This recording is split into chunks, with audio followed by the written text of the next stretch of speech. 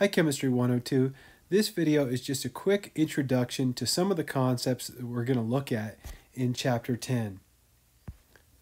The first thing you have to know in organic chemistry is that carbon always has 4 bonds. And if you think back to some molecules that contain carbon that you would have looked at in general chemistry, like carbon dioxide, CO2, when you draw the Lewis structure of carbon dioxide, and this is something that you probably did in general chemistry, you see that the carbon atom in the center here, you see that this carbon atom has 4 bonds. It has a bond here, here, here, and here. So this carbon atom has 4 bonds.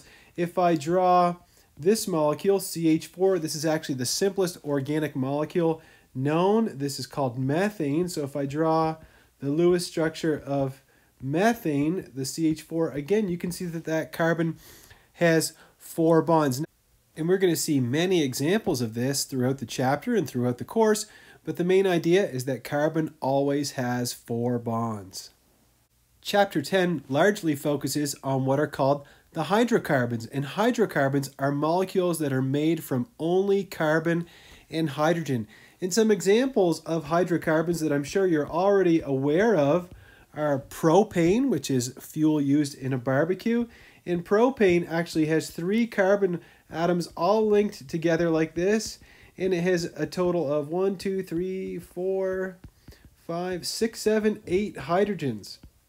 So that's propane.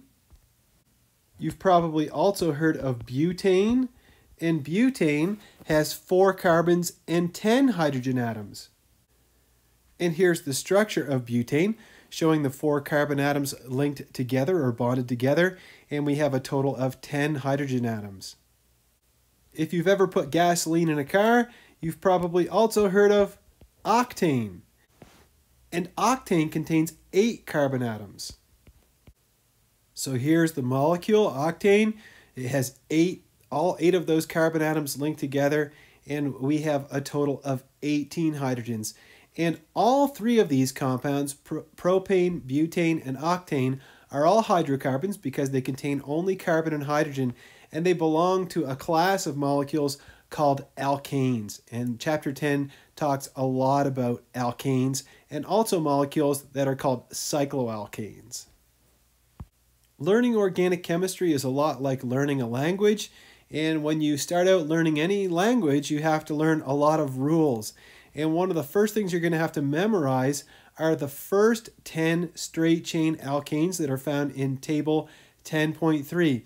And thus you will be responsible for memorizing the names of methane, ethane, propane, butane, pentane, hexane, heptane, octane, nonane, and decane.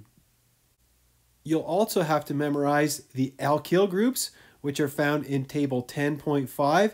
And the reason that you have to memorize these is in order to be able to name organic compounds.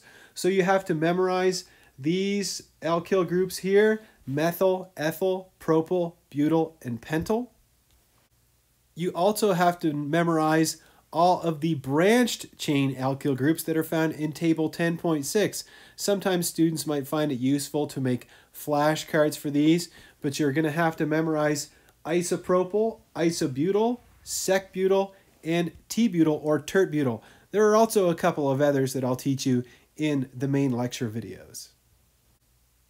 Another table that you're going to have to memorize is table 10.2, which is common functional groups. Now, the way that they have it labeled in the table in our book, this table 10.2, is a little bit strange. They say that type of compound up here, they say the type of compound we can have alcohol, aldehyde, amide, amine, so on and so forth. But we're not going to use the name type of compound for these. We're actually going to use functional group for these. So where it says type of compound, where I have this crossed out, you could put functional group there. And so the functional groups that you're responsible for knowing are alcohol, aldehyde, amide, amine, carboxylic acid, ester, ether, halide, ketone, alkene, and alkyne. This is another example of something that it might be really handy to use flashcards in order to help you memorize all of the different functional groups.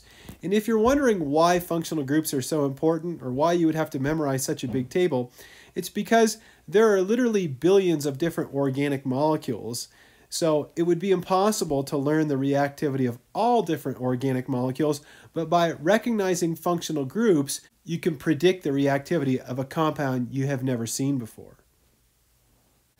Another big part of Chapter 10 is nomenclature, which is naming organic compounds. And I just have one example shown here of an organic compound with its name down here. And the reason that naming organic compounds is so important is so that organic chemists and scientists in general can communicate with each other all around the world. So if we have a standard naming system across the board for all scientists, if one scientist in one country is talking about this molecule, 3,5,7-trimethyldecaine, she or he will be able to relate that structure to another scientist just by using a name. So we're going to talk a lot about nomenclature. And the last part of Chapter 10 deals with the reactions of alkanes and cycloalkanes. Alkanes and cycloalkanes both belong to the class of hydrocarbons.